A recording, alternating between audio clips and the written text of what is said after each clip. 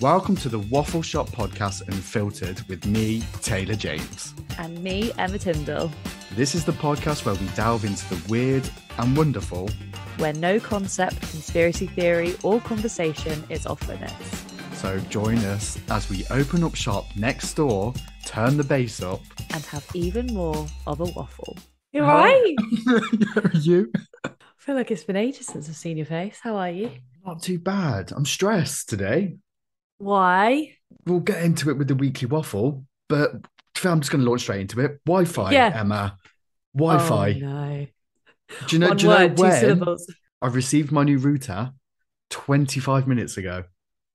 Bloody hell, that is stressful. So I'm dripping in sweat. I had to go to my neighbours to pick up the router, to get back. The first time I knocked, they weren't in. So I had to go back. Now it's like, obviously it's working. I hate to stop whinging. We're here. How are you? A bit all over the place, actually. You know, when I feel very scatty the last few days. Oh, well, I love that word. I know, you put things down and you lose them, and then time suddenly becomes this kind of orb of things and just disappears without warning. And my phone company charged me an extra $30 for a call to America I didn't make. So to be honest, Taylor, technology is just not treating us well. So is it sad or is it sweet, Taylor? Well, now we're about to find out, Emma. Yes, we are. So I have one for you this week. Beautiful. Oh, for any new listeners, is it sad or is it sweet is the segment where Taylor and I tell each other a story and the other one has to determine whether it was sad or sweet. It's kind of in the title, guys, but I'm just running it by you. In case anyone's a bit slow today. Yeah. We're the problem today. It's not them, it's us. We're always the problem. God. Okay. So today's story is my mum called me and she's like, I'm going through all of our things from home, going through boxes, la, la, la, la, la. And she came across all of my paintings and stuff from when I was like 3. And by paintings, I'm talking, hand on a piece of paper, which scribbles Emma underneath it, or a stick man in the sun, or swings. Don't know why I had a thing for swings back then. Swings everywhere. Anyway, she's showing me the stuff, and like as an adult, you still have a thing for swings. For that episode with Annabelle. Let's not turn this naughty, shall we? So anyway, she was like, "Well, what do you want me to do with it all?" And I really want to keep it because it's like cute and sentimental. And then she went on to say about my Sylvanian families. Did you have Sylvanian families? Yeah, exactly. And she's like, well, they're just taking up a lot of space. Like, we should probably get rid. And I'm like, no. That's like my childhood. So you can't do that. So basically, Taylor, is it sad or is it sweet that I refuse to get rid of any of my childhood possessions? This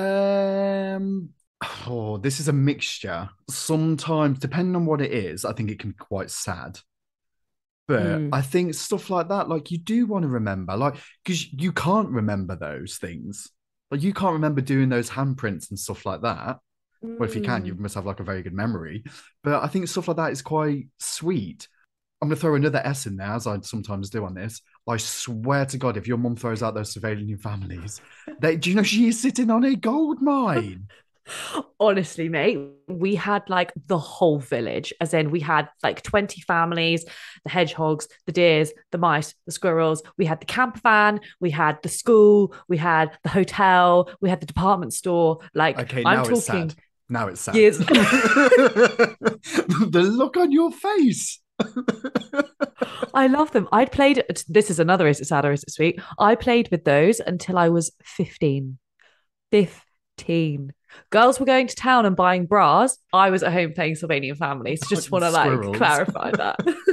No, I don't know. Yeah, I'm not even going to try and answer that one.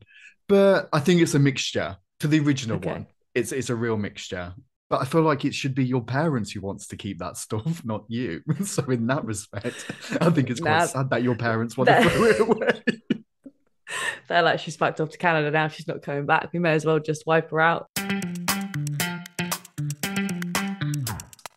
this is going to be an inspiring one, ladies and gentlemen. We've got an absolute belter of a guest joining us today. But before we bring him in, I think it's worth mentioning, Emma, what today's theme actually is. Today's theme, Taylor, is all about determination. A word which gets thrown around quite a lot at the moment, especially in the whole self-development space, which we are both sort of 1 foot in the door in, 1 foot in the door, run away as fast as you can. Because if I see one more inspirational quote, I'm going to self-combust. But I digress. Very precise. Determination, as described, well, there are several definitions, obviously. I think we all know what determination is, but it is defined as a firmness of purpose or firmed and fixed intention. Would you say you're a determined person, Taylor? I never used to be until we entered podcast land. When we were discussing the theme and discussing, obviously, what we were going to kind of talk about on the show, especially with the guest, it kind of raised another question for me in terms of like, quite a lot of us wait until something really bad to happen to make a change. And I feel like whether it was the pandemic or everything that happened with my mom, it's kind of made me determined to make the most of what I've got left, because none of us know what's going on. So I don't think I ever used to be until I was faced with a certain situation. Then I was like, oh, well, I'm determined now to be the best version of myself, to do what makes me happy. And that could be anything. It's bizarre. What about you? Are you determined? No, that's a really good point. It's like fight or flight in a way, isn't it? When something happens like that, and then you're like, as you said, step back and sort of look at what you're working with. I've always been very determined because I think I come from a really sporty background, and so I always want to win, potentially to my detriment. I think sometimes I'm too determined and just don't let I mean, that sounds really wanky to say, like I have too much determination, but I honestly think it is one of my biggest failures because I get so embroiled in like being the best and wanting the best that it can be quite negative. But is that a bad thing though? Because like you said that in quite a negative way. Don't get me wrong, it's do you want great. what's best for you? You do, but I think there is definitely a level of having of it being all consuming. It's kind of like we were touching on last week about perfection, you know, always striving for something, always wanting something more. And I was actually listening to the Diary of a CEO podcast, Stephen Bartlett's interview with Lewis Capaldi. Yes. And he was saying how he was not determined at all. And actually all he wanted to do was just make enough money to be a singer. And now he's obviously one of the most famous pop stars in the UK and worldwide and whatever. And it's like, where does a healthy amount of determination look? Because he also says in that podcast how lazy he is. And I'm like, that's so interesting because you're so successful. So clearly determination doesn't equal success, but yet everything you read online is like, you will only be successful if you're determined. So I think it's really interesting. Really good point. Because it is that you just raised that kind of question, doesn't it? When purely as an example here, like by your standards, I might seem really lazy, but whereas you are obviously very kind of active and you're very kind of like on the go. And I feel like it's this whole kind of like comparison conversation then creeps in, doesn't it? Because it's like, well, it's the version of success. It's what makes you determined. What drives you actually? What lights Emma's fire? It took me a long time to realize this, but probably connection. Ooh. Yeah, I think that's my light, if that makes sense, in the least wanky way possible. I think that's what drives me. Making connections with people, putting content out, which like if I have a great conversation with someone, I'm like, oh, I want to share that. Well, that's what life's all about, isn't it? Yeah. I'd probably agree to a certain level. I think it's quite difficult, especially in the kind of line of work that we do, to kind of stay determined. Because I feel like you could have like a week where you're like, yes, it's going great. This is going good. And then all it will take was one kind of negative comment or a self-doubt, and then your determination's gone. For sure. Yeah. But I mean, stripping it all back, though, I'm really glad that we've got the guest who we've got coming on today, because we're talking about determination in a very, I guess, vanilla, if you call it that, sense Definitely. of, getting up in the day and doing, or beige, and as doing your our friends best. like to call you. Beige. Yeah, a very beige sense. Whereas the guest that we've got coming on today is determined because his life is on the line. And I think that just throws the word determination to a whole nother universe. So obviously today we're joined by Iain Ward, also known as the King of Chemo. He's a personal trainer who was diagnosed with stage 3 terminal brain cancer in 2019. And yeah, he is literally the definition of determination in a human being. Since the diagnosis, he's been campaigning and raising money for cancer research, running marathons, growing his channels in order to get sponsors, and basically saying a big fuck you to cancer. And I can't wait to talk to him today. I don't know about you. I'm so excited. I've wanted to waffle with this guy for quite a long time. I think he's genuinely one of the most inspiring, determined people. And I'm really excited in a weird way to hear his journey. Being dealt that kind of blow must have been like devastating. You know what I mean? Your life is pretty much like on the line, like you said. So I kind of want to know what keeps the determination, like what keeps his fire burning. So yeah, I'm very, very excited for this one. Yeah, for sure. Shall we bring Iain in? Let's go. Welcome, Iain Ward, or the King of Chemo. Welcome to the Waffle Shop. Thank you for having me on. I should have brought my crown. It's right there, but no, well, I'm hooked in now to the Matrix, so I can't. Looking very professional, I might add. Yes, Boohoo has just delivered a load of suit jackets and pants, and I'm trying them on so that they fit right, and they kind of do. Pants are too tight, and then the jacket is too big. I feel that I don't even wearing a suit at my. Yeah, I need to start going to the gym.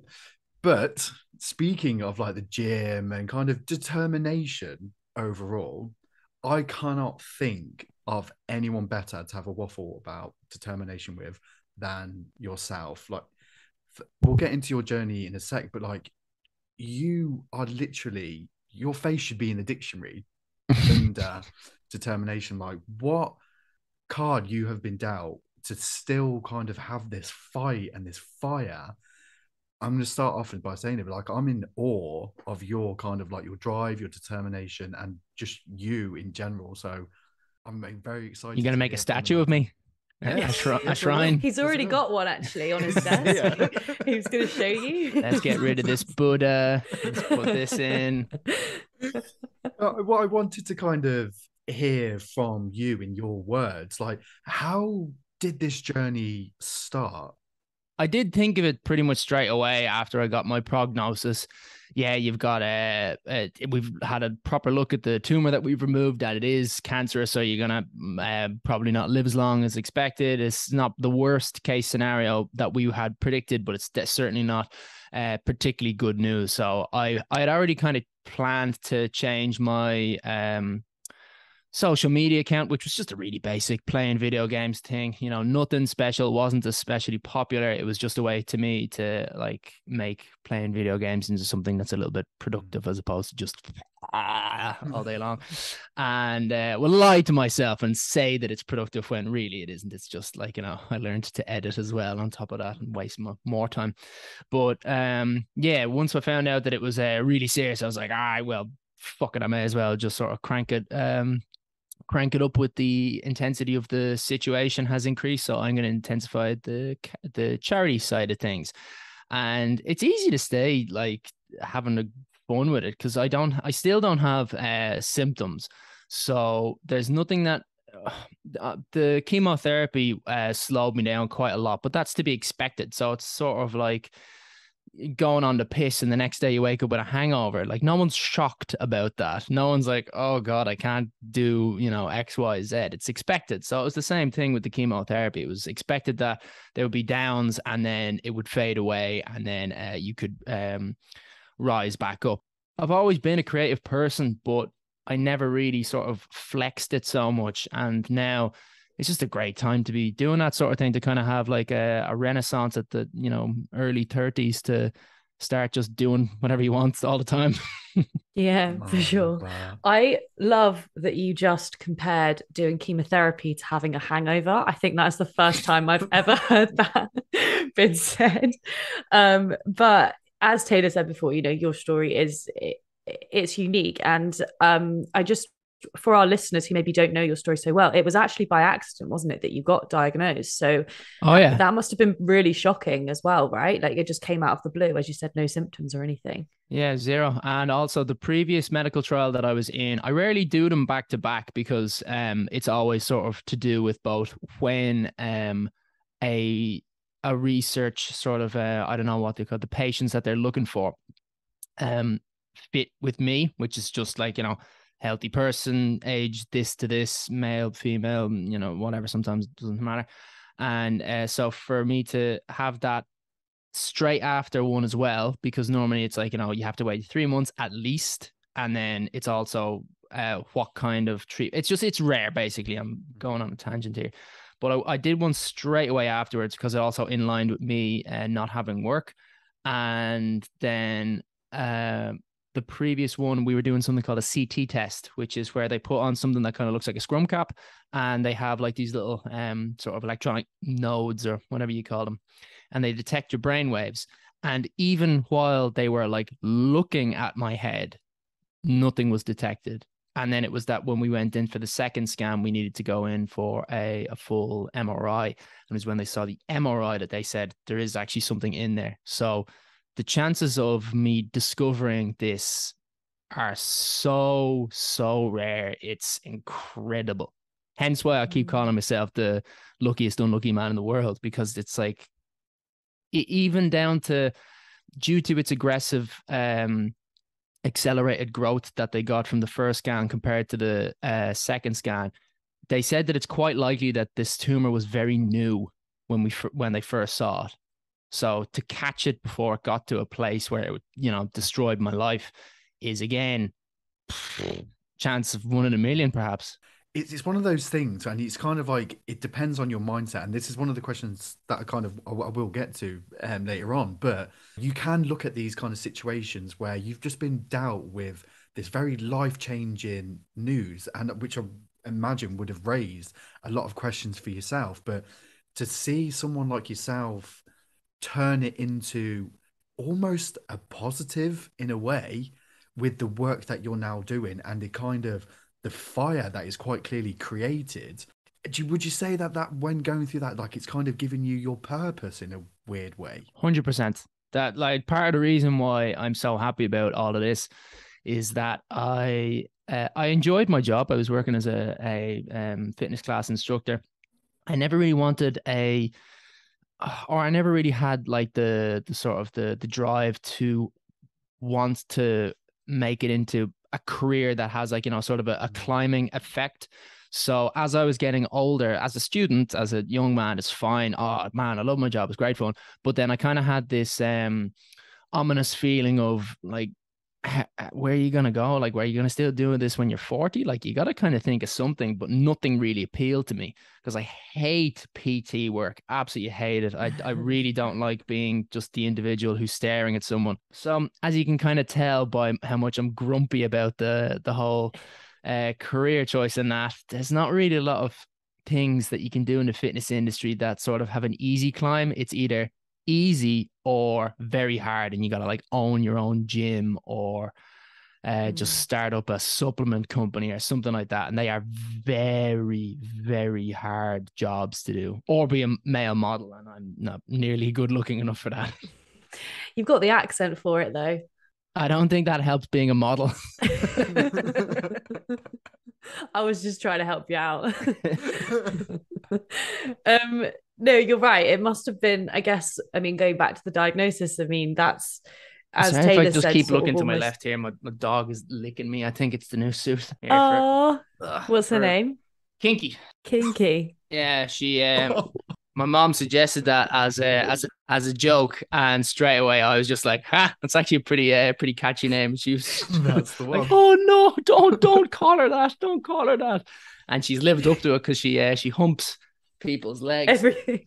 Yeah. Do you call kinky in the park? Absolutely. I love weirding people out like that. As well, speak to her in Irish, speak to her in German. That's hilarious.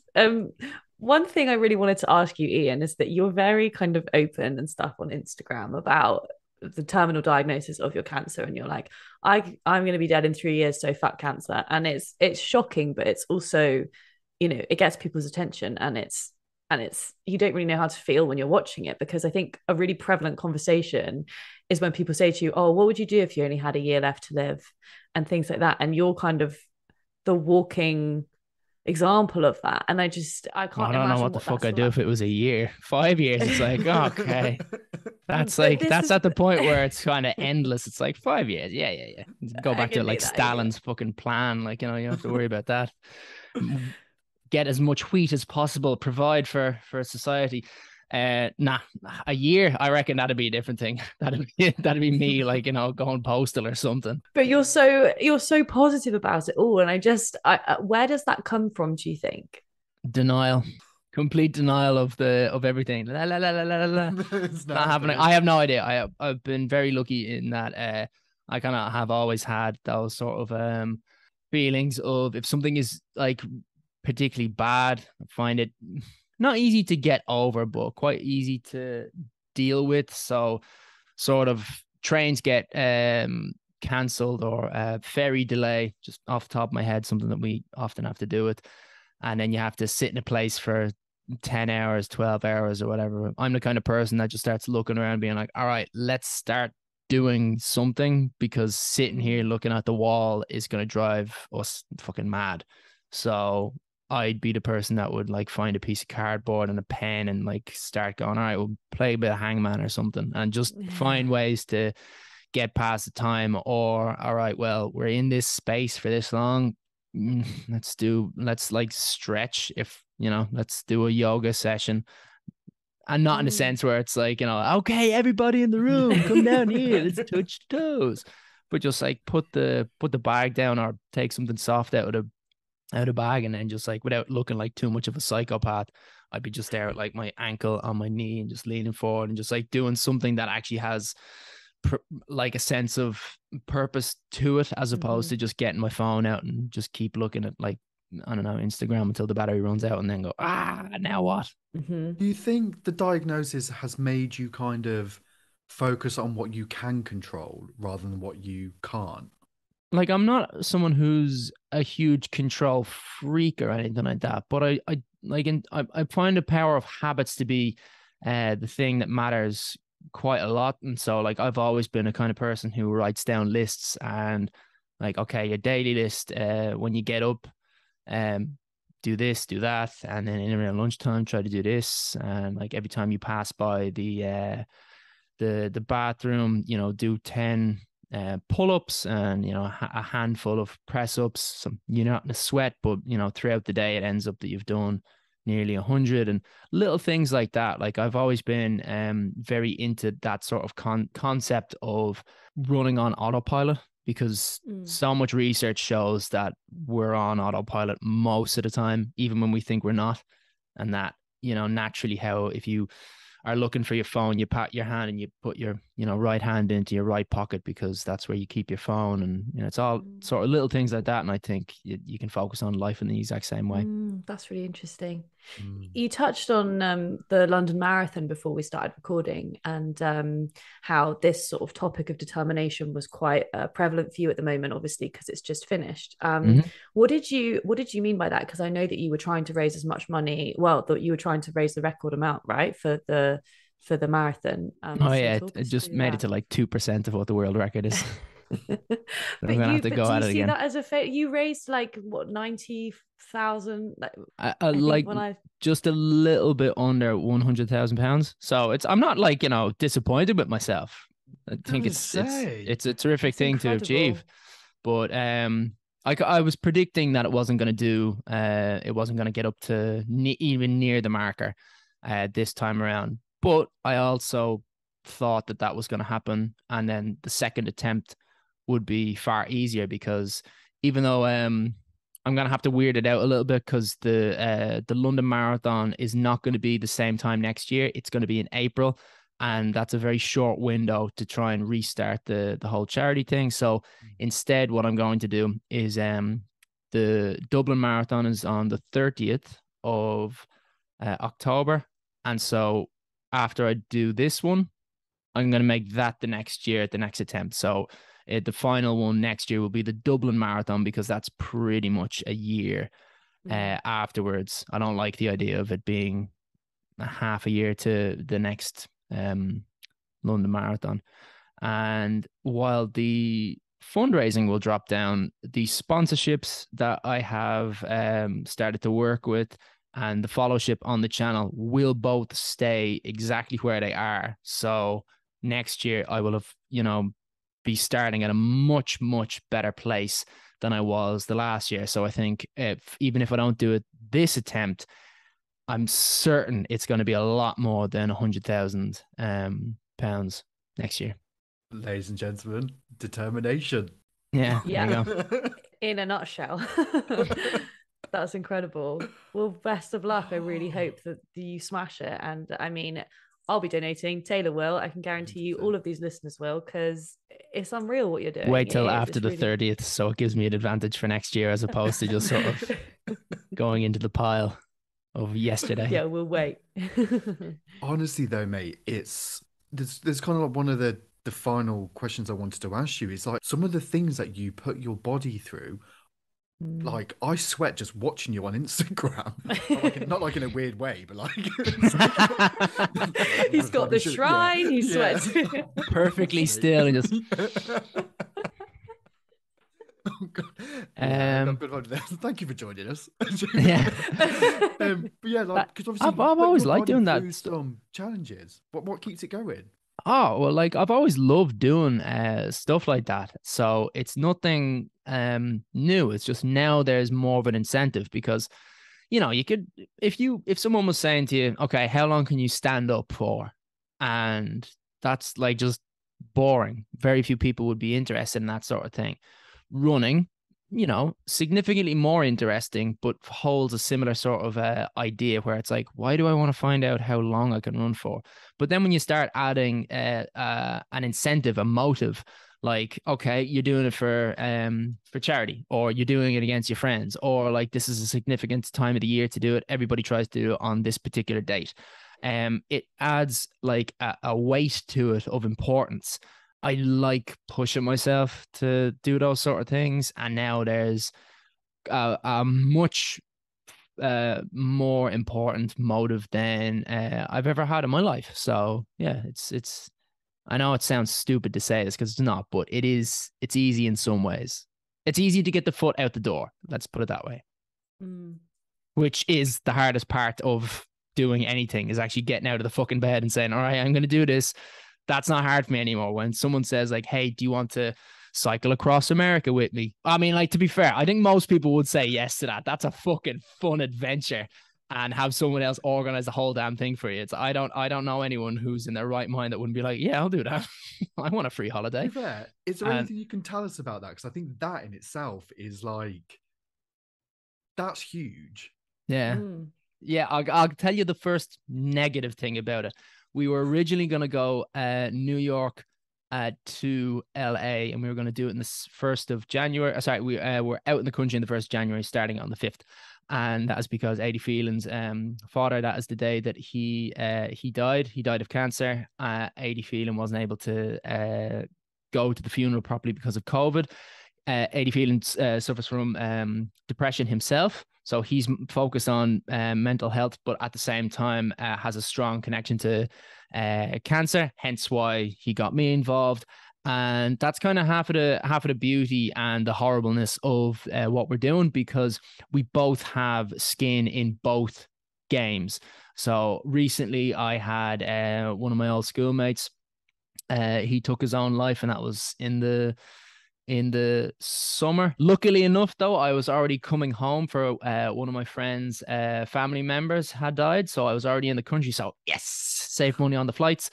And then the other thing was that the 6th of January is a close friend of mine it's his 10-year anniversary of taking his own life. So the dates actually match up very serendipitously to celebrate, mourn, whatever way you want to think of it, while we're going to be out raising money for charities that are sort of like a Venn diagram. You know, that we both have people that have mental health issues. We both have people that have cancer issues. So very, very interesting like that.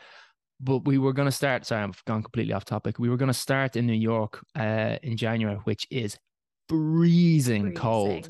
Yeah. Now that's going to be unpleasant, especially riding a bike. If I was running, I don't think that would be a problem because I run really hot. If I'm to run in warm temperatures, that's really difficult for me. So the London Marathon was extra hard as predicted for me because it was meant to rain and it didn't. It turned out to be quite sunny. And even in October, that's a tough one for me to do.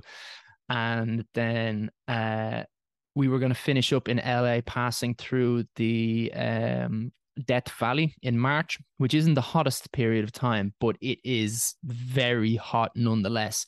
So we were going to have these two temperature, climate, very difficult things to go through. And because we're recording the whole thing and making a documentary out of it, that adds so much of like both a visual and a story pull and an interest.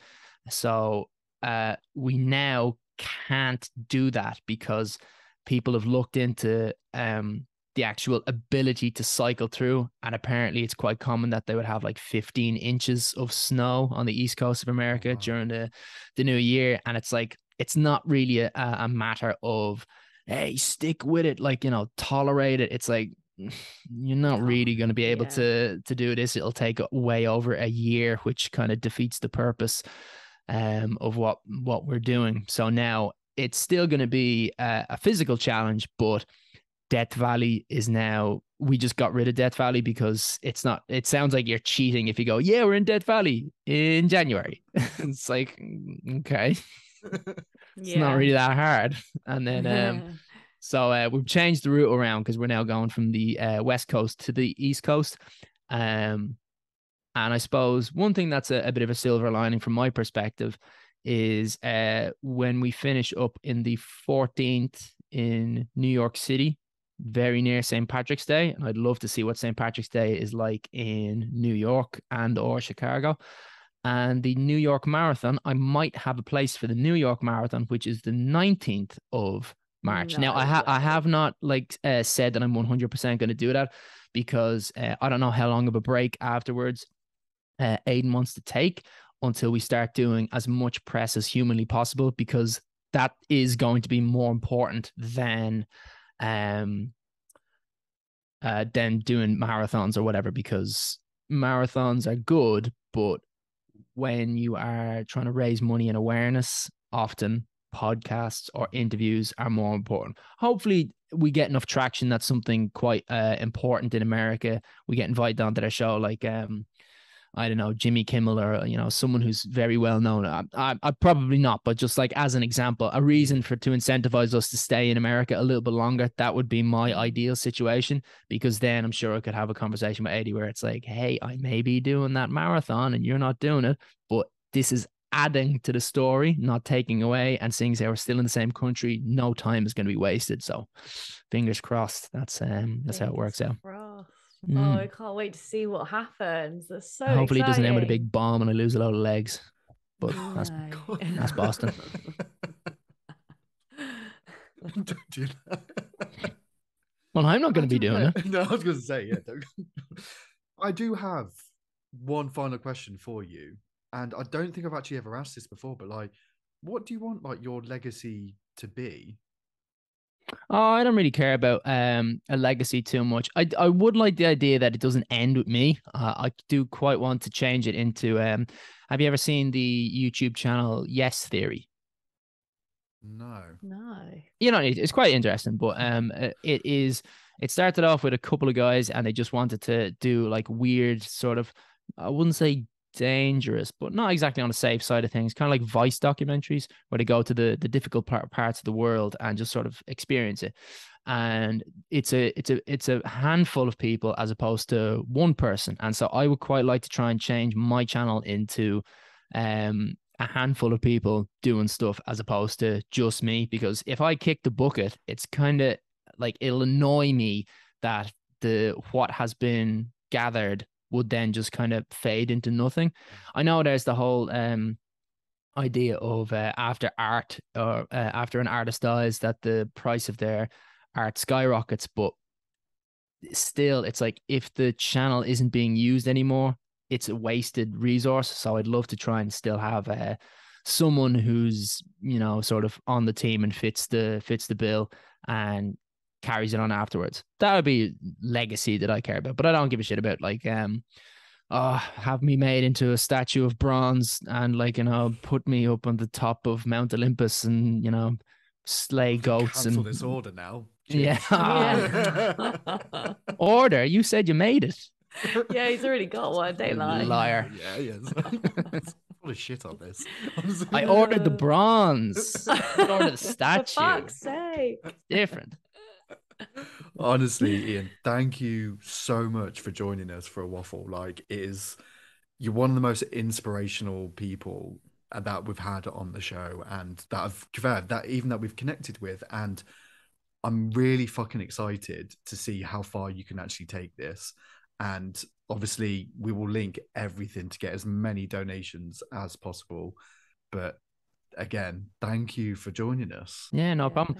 Thankfully, we've now simplified it, and we got another website made up. So now it's just the King of Chemo, and you either putting that into a social media platform that you enjoy, and or add a .com to it, and then that's where you can donate. So yeah, everyone look out for the Dublin Marathon. Then that's on the 30th of October.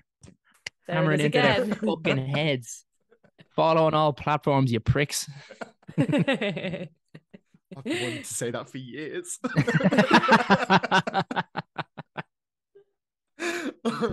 There's the real reason that you had me on. There we go. Oh, you're a legend. No, thank you. All right, well, thanks very much for having me on, guys. It's time for Sing It, Sack It. Is it a hit or are they talking shit? All right, it is time for Sing It or Sack It. Favourite time of the week. It is. Say it every week. Every week. And just to let you all know, it's my favourite time of the week. Just to reiterate, guys, this is Taylor's favourite time of the week. So this is the segment where Taylor and I read out different song lyrics which we found, and we have to establish whether we think they are right and true and have merit, in which case we sing it, not actually sing it, thank God, your poor ears would not forgive you, or we sack it if it is false information and words that you probably shouldn't live by. It was very lengthy. You basically... It was, wasn't it? We sing it or we sack it. It's basically... If it's great, to clarify, we sing it. Shit, we put it in the bin. Yeah, but that's not true, because we've had great songs on which we've sacked because they have very poor life lessons in them. That's true. We sacked Adele last week. I know we sacked Adele. Could you believe that? Have you got one for me? Oh, have I got one for you, Emma? I'm undecided on this one myself. So okay. I love what you bring to this. It makes me think even more, which is great. Mm-hmm. And it's by the brilliant Cat Burns. If you haven't listened to her already, go and listen to her. She is fucking phenomenal. And it's a song called Ghosting. I promise I'm not ghosting you. There's just a couple of things I'm going through, and I don't want to be a Debbie Downer on your life. So I'll wait till I'm all right before I call you. Now, it's obviously recently been World Mental Health Day. Like, we talk about like reaching out if you're struggling, this, that, and the other, which completely, we reach out, obviously, if we're having a shit time, like, you do that. Problem shared is a problem halved and all that. However, I'm very much a person that if I'm going through something, I need to deal with it first. I'm very aware that I have people around me to help me if needed. But at first, I do need to ghost. I do need to kind of retreat a little bit for me to process things. So Interesting. It's a weird one, isn't it? Yeah, I think, well, to be fair, I took those lyrics, I went to the ghosting thing straight first. I'm of the opinion that ghosting is, it's marginally unacceptable because it is so easy to send a text message. Like it's literally, you do it every day, you do it 10, 100 times a day. All you have to say is, now's not great timing, going through some shit. I'll text you and whenever. Yeah. Like, I'm all for focusing on your mental health. And if you don't think that you're capable, I mean, it's a relationship she's talking about, right? I think if you don't think you're capable of, or wanting to give yourself to someone because you're not whole in yourself, brilliant that you've established that. But that person on some level probably has a right to know if they're not going to be in your life, especially if you're speaking to them for a while, It's such a good one because I don't. No, wait, I what's do. the lyric again? The first bit. What I does she say? promise I'm not ghosting you. There's just a couple things I'm going through, and I don't want to be a Debbie Downer on your life, so I'll wait till I'm all right.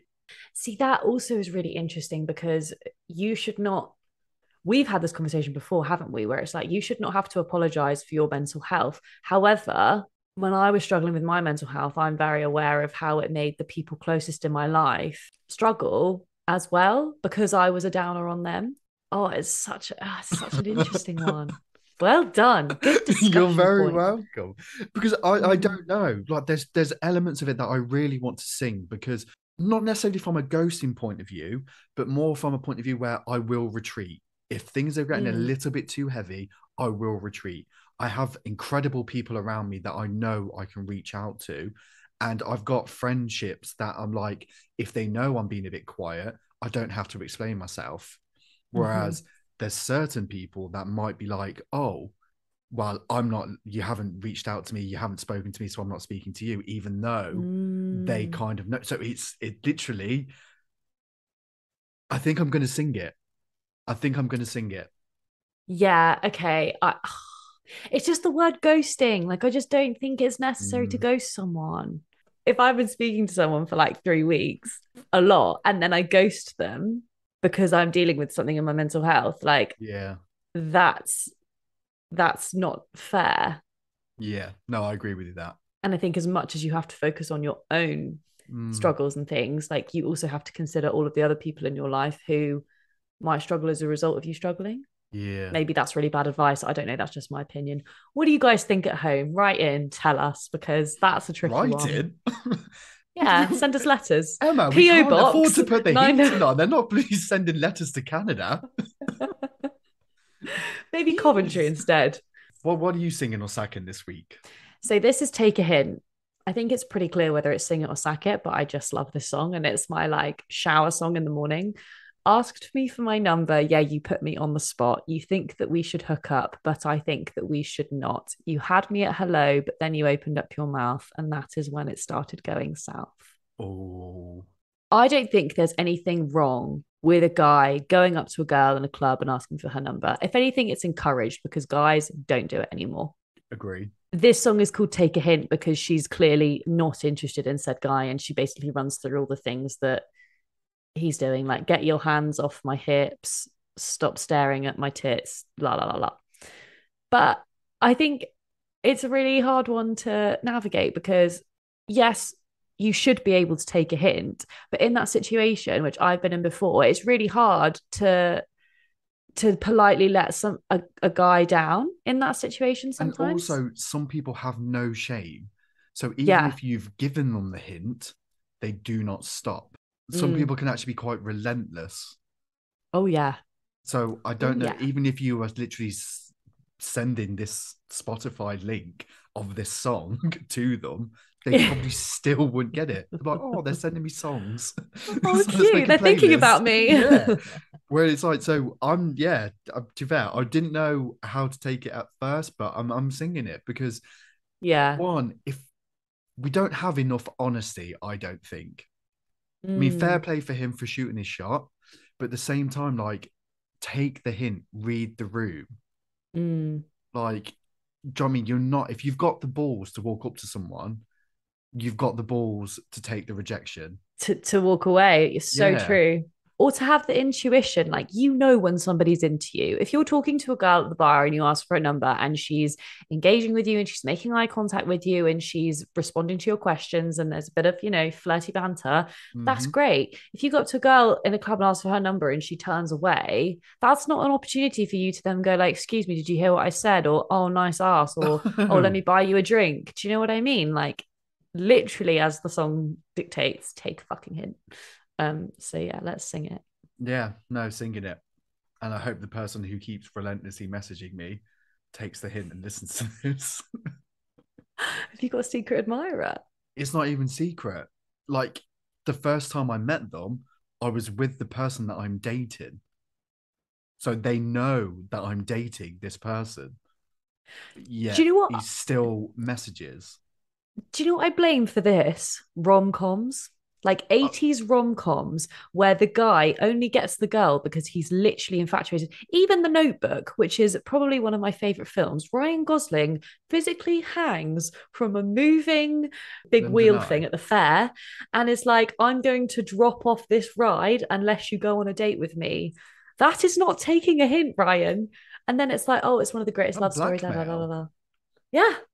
Yeah, no. But like, that's what we're expected. It's like boys, I think boys think, and sometimes girls as well, they're like, oh, well, if I just like push it really far, then one day they'll fall in love with me. It's like, really? Grow up. Singing it. Take the hint.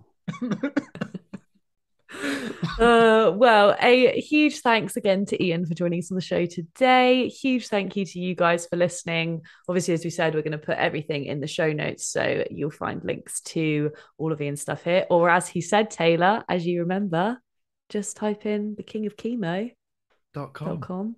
Anywhere. Instagram, Facebook, the websites thing.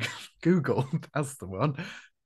Get in touch. Chain, Google, donate. Yeah. He's a phenomenal guy. You're phenomenal. I don't even say the fucking word. You're phenomenal for listening to this podcast. And it'd be even more phenomenal if you could like, subscribe, give us a nice little comment. Get in touch. Send it to a friend. Why the hell not? What have you got to lose, eh?